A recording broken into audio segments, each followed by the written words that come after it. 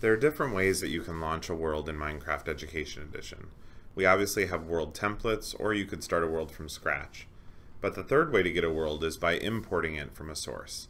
So let's say that I've downloaded a world and I wish to bring it into my game of Minecraft Education Edition. To do this, I click the play button, and then over here to the right of Create New, there's an icon that I can use to import a world. By clicking on it, I just need to find the folder where I've saved my world.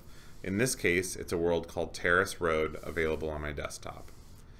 By double-clicking on the world, it will actually unpack that world and bring it into my game. Please note that the world file that's available on my desktop and the world that you see here on my screen are different. We're actually unpacking that world file into the game. We're not actually accessing the file that's sitting on my desktop. So you're free to use those worlds as templates or however you wish. Now let's say I open this world up for a little bit and I play around in it. So let me just move around a little bit to change my point of view.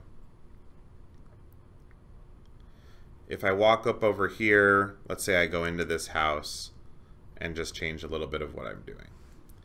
Now when I exit out of this world, I might want to save my progress, and it will do that automatically on the device I'm using. But let's say I wanted to share this world with my classmates or with my teacher, or I just wanted to back up my work and save my progress. Now that the world's in my game, you'll see there's a pencil icon over here on the right. If I click on that and scroll down on the right, you'll see that there's a button labeled Export World. If I click on Export World, I can choose to name my file whatever I like and save it wherever I'd like as well. In this case, I already have a world named Terrace Road, so I don't want to use that again. So maybe I'll add an underscore and type in V2 so I know that this is the progress that I've made in my work. I'll click on Export. You'll see a menu item come from the top that says it started and another that says when it's finished. And I know that that world is now saved. I could delete it out of this game if I want to, or I could leave it there.